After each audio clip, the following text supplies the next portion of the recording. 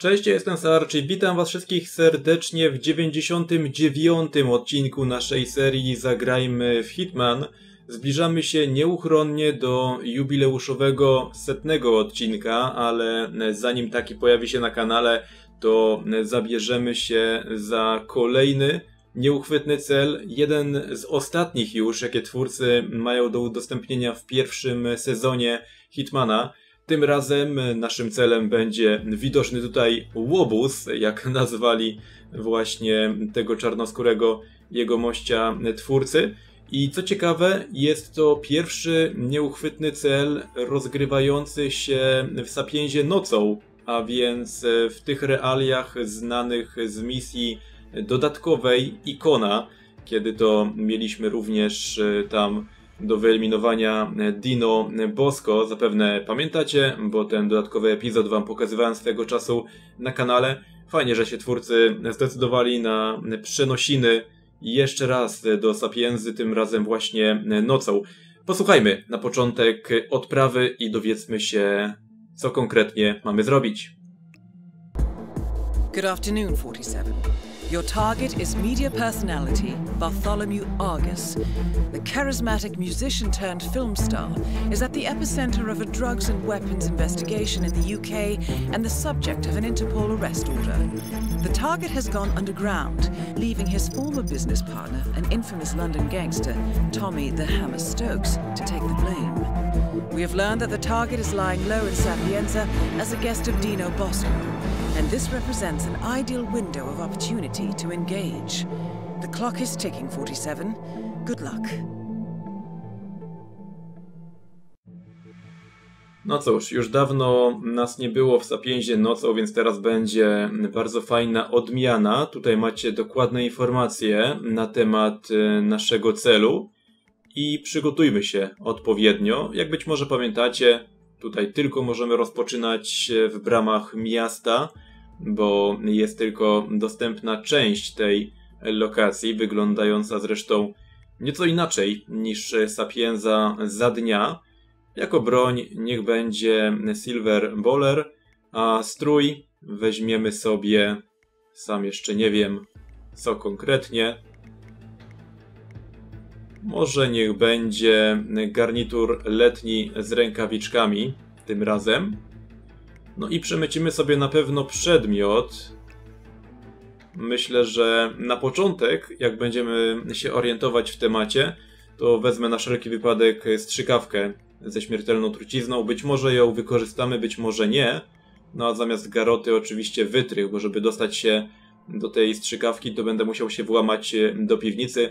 Moneta oczywiście przyda się do odwracania uwagi. No i możemy rozpoczynać. Tutaj jak zwykle macie przypomniane, na czym polega eliminacja nieuchwytnego celu. Good evening, 47. Intercepts have placed members of the target's entourage in Sapienza, and this may lead you to the target himself. The chaos of Bosco's epic film production will, no doubt, provide cover for your infiltration, and, I'm sure, a number of opportunities to engage him. Good hunting, 47.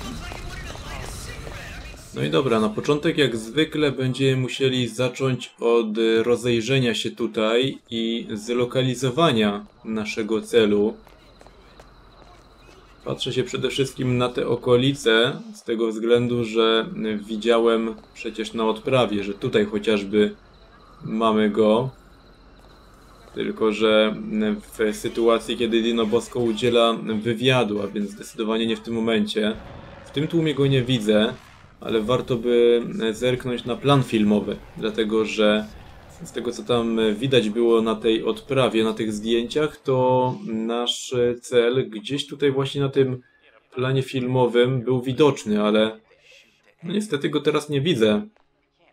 Korzystam sobie z instynktu, dlatego że teoretycznie można będzie go łatwo chyba rozpoznać z tego względu, że chodzi w bluzie z kapturem najwyraźniej, no ale niestety nigdzie go kurczę stąd nie da się wypatrzeć, więc chyba jednak będę musiał poszukać gdzieś tam dalej i poszukać szczęścia, mając nadzieję, że rzeczywiście gdzieś on będzie.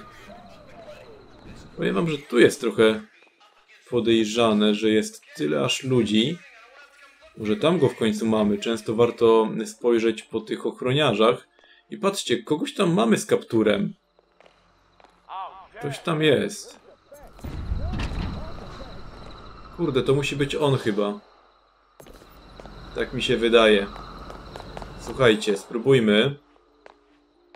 Tutaj nawet tych ludzi nie było normalnie w tym letnim bonusowym epizodzie, więc to już jest podejrzane. Najpierw dostać się tutaj do tej piwnicy, bo i tak potrzebuję przedostać się do strzykawki ze śmiertelną trucizną, a stąd przecież też będę w stanie od razu dostać się tam na górę. Tylko najpierw jeszcze na pewno będę chciał się przebrać.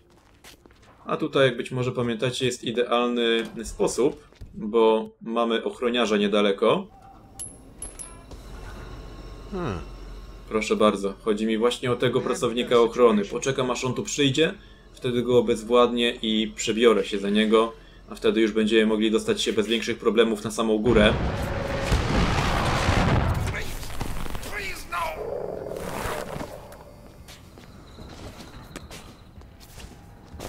Oczywiście gościa schowamy tutaj. Staram się zrobić całość z rangą cichego zabójcy jak zwykle. No i jesteśmy pracownikiem ochrony. I teraz tak. Muszę dostać się tam na górę i przyjrzeć się, czy to na pewno jest nasz cel.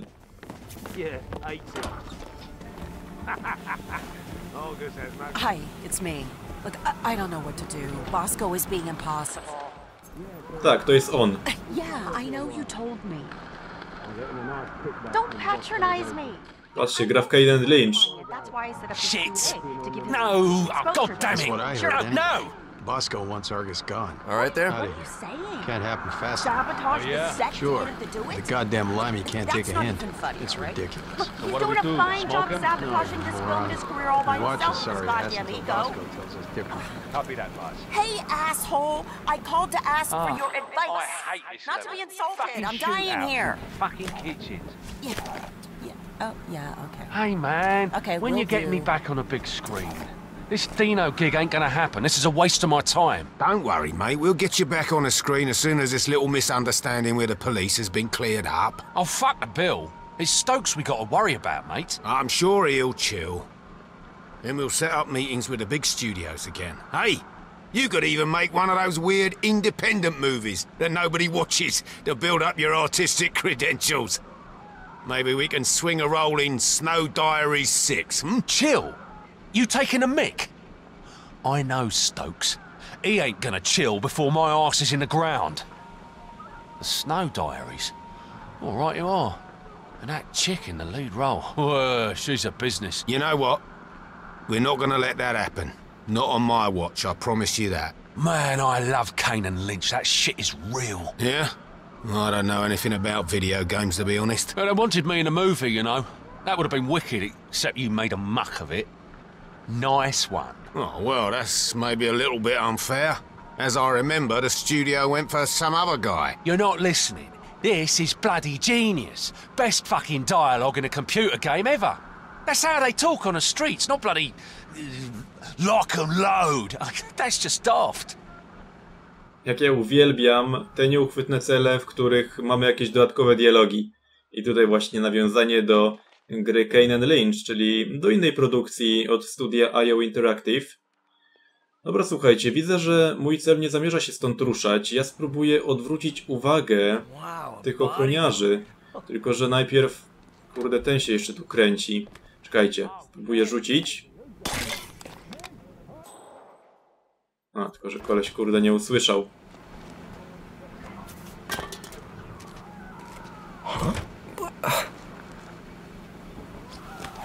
Dobra. Trzeba będzie tutaj zająć się kolejnymi osobami.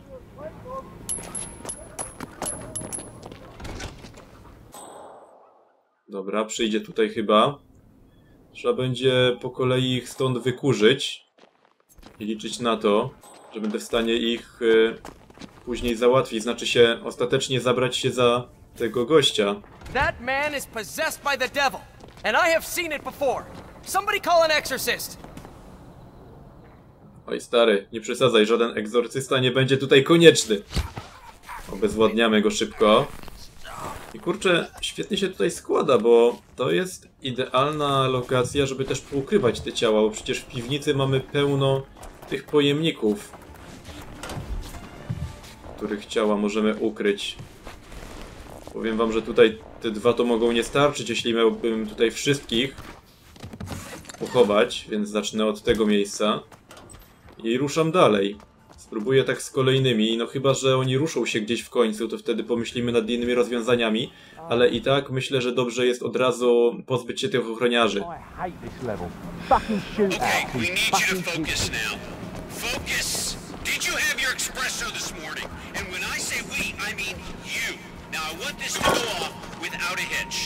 Fail and there will be hell to pay. This is probably, I'm just saying, the most important film any of you will ever work on, okay?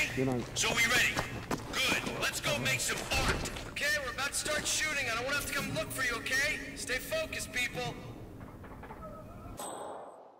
Dobra, czekamy, niech on tutaj zejdzie. Kurczę, na razie idzie całkiem sprawnie. Jeśli rzeczywiście uda się w taki sposób wyeliminować wszystkich po kolei, no to byłoby całkiem nieźle. Nie musielibyśmy się martwić o ochroniarzy.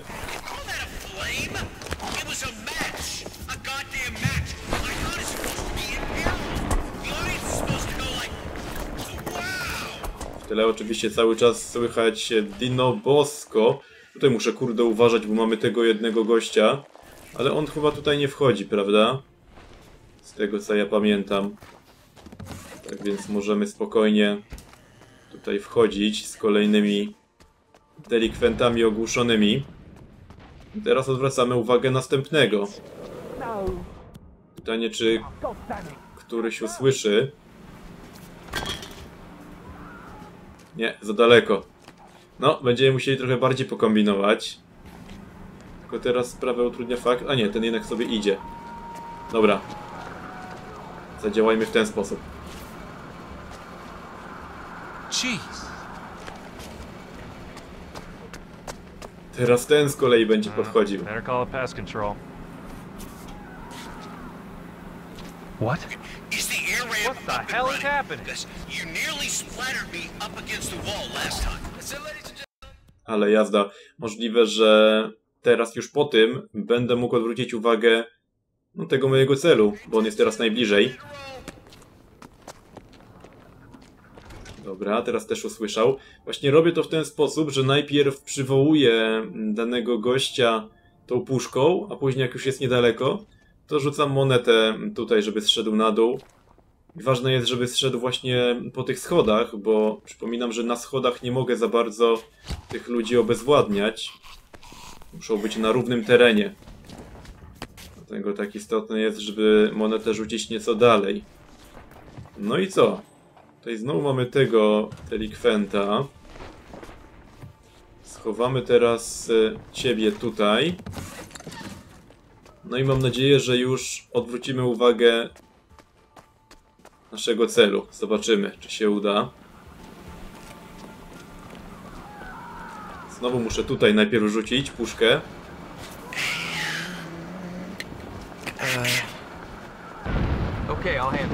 Jasny gwint, jak zwykle. To tak bywa, że najpierw oczywiście przychodzi ochroniarz. Dobra. Czekajcie, przyspieszymy to trochę. Zostawię tutaj broń. Hey, you hear me? Think we might have some disturbance. Jeśli zostawię broń, to ochroniarz powinien ją zabrać i pójść sobie.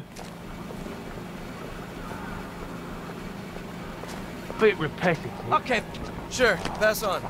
Puszka jest moja, stary. Puszka jest moja. Ty zabierz się za broń lepiej, a ja zajmę się twoim kolegą. What the hell? Alright, is that real? Crap, it is real. Gratuluję zdolności dedukcji, stary. Shit. No. Oh, God damn it. No, no. Dobra, i jazda. Jeśli się uda odwrócić teraz uwagę, to pójdzie łatwiej niż myślałem. Jest. Uda się jak najbardziej. Ekstra. Ej, czemu nie idziesz? Chodź tutaj. No żeż kurde, co on? Nie mówcie mi, że się nie da w ten sposób.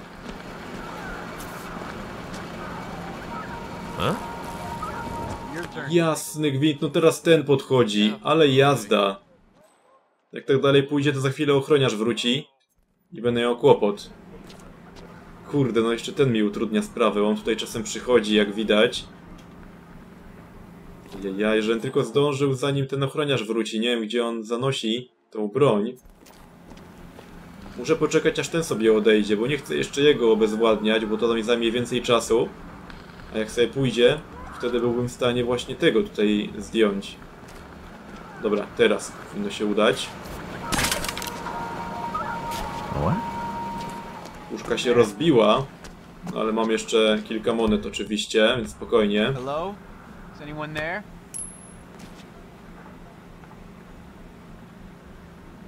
No chodź tutaj, chodź. Nie ociągaj się za bardzo. Okej.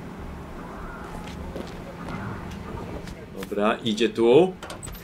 I teraz jeszcze w tą stronę rzucić. I sprawa powinna być załatwiona. Kurde. Powiem wam, że poszło łatwiej niż myślałem.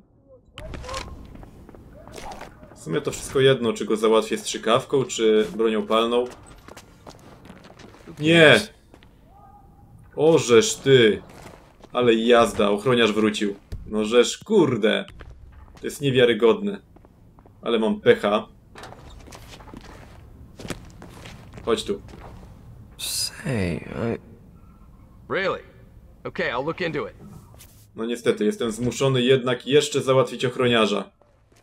Chciałem sobie, kurde, przyspieszyć wszystko.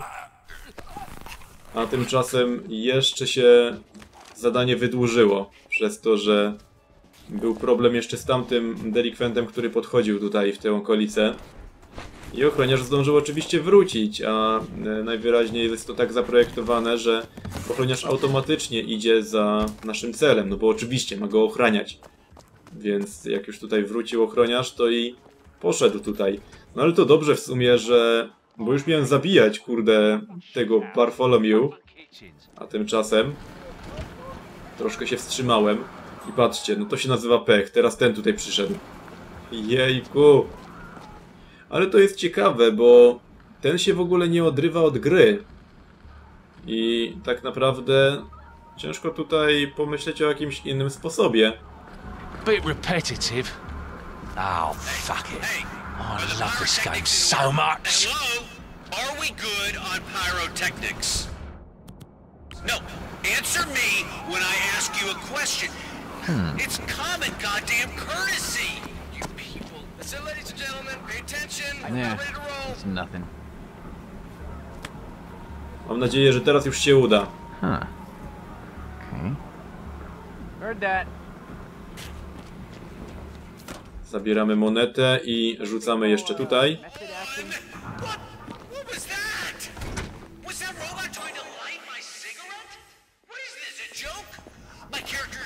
No i czas to zakończyć, słuchajcie. Nie wiem, czy strzykawką, czy pistoletem, wszystko jedno, tak jak już mówiłem. Niech będzie teraz pistolet, bo strzykawką już kilka tych nieuchwytnych celów ostatnio eliminowałem.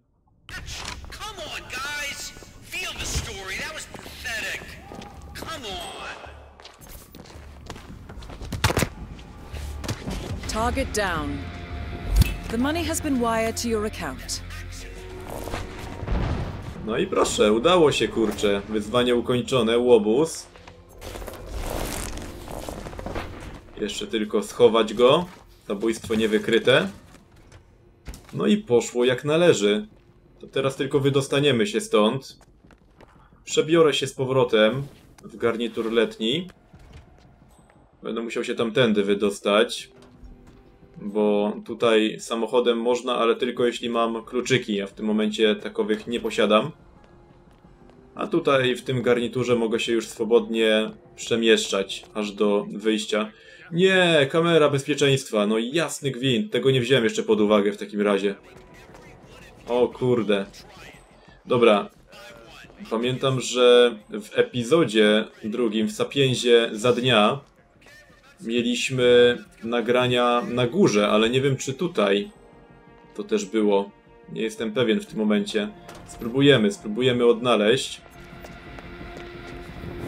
No cóż, jednak, kurczę, coś mi utrudniło. Zapomniałem zupełnie, że kamery mogą tu jeszcze być. Ale też są one inaczej ustawione, bo chyba... Znaczy w epizodzie drugim na pewno tych kamer tutaj nie było.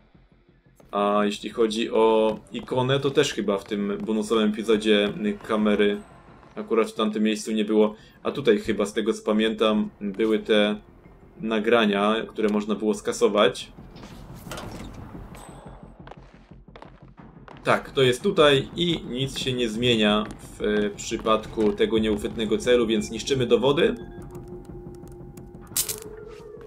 Dowody usunięte. No i teraz już można ostatecznie przedostać się do wyjścia. No bo oczywiście gdybym tych dowodów nie usunął, to nie dostałbym rangi cichego zabójcy na koniec. A jako że dowody usunięte, to jak najbardziej taka ranga będzie mi przyznana. Więc super. Jeszcze raz zatem przebiorę się. Przebieram się z tego względu, że jeśli bym szedł w przebraniu ochroniarza, to możliwe, że jakiś inny ochroniarz mógłby mnie tam rozpoznać. A idąc w garniturze teraz, mam pewność, że nikt mi nie będzie sprawiał problemów. Bo też doskonale pamiętam, że tutaj można było się swobodnie w tym stroju przemieszczać, bo nie są to żadne tereny zastrzeżone. Jako zwykły cywil możemy tutaj chodzić. Ja tu proszę, mamy ochroniarza i możliwe, żeby naszego agenta w tym przebraniu, możliwe, żeby rozpoznał. Więc okej, udało się całkiem bezproblemowo to zrobić. Trochę czasu to zajęło, ale najważniejszy jest efekt końcowy.